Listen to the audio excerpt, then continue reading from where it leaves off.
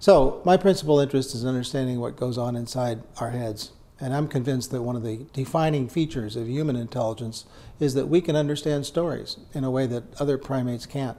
So we start with fairy tales and we end up with the cases of law school and business school and medical school, and all throughout our education we're dealing with stories.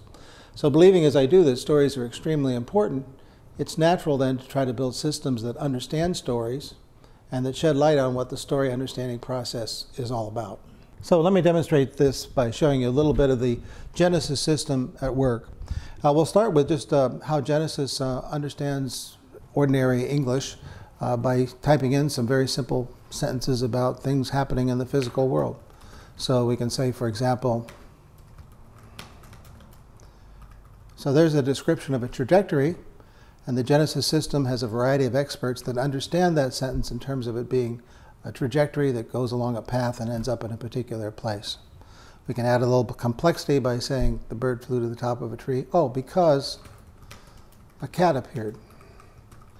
So now we have a transition and a cause to complement the movement along a trajectory. And of course, we're not limited to things that happen in the physical world. We can move into an abstract world.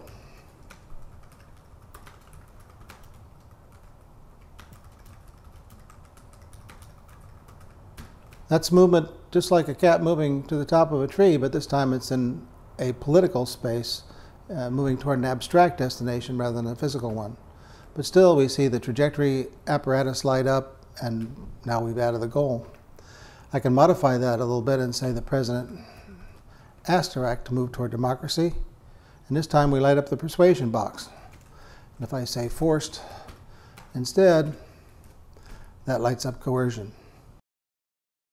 So now we're going to move on and have a look at a very simply stated version of Shakespeare's play, Macbeth. So the system is reading away, and everything that you see inside of a white box is explicitly told in the story, but all of the stuff in the gray boxes has been inferred by common sense rules.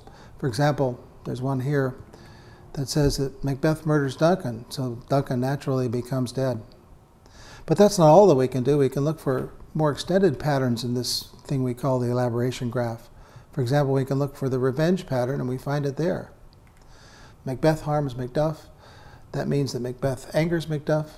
That leads to Macduff killing Macbeth. So Macduff in the end harms Macbeth.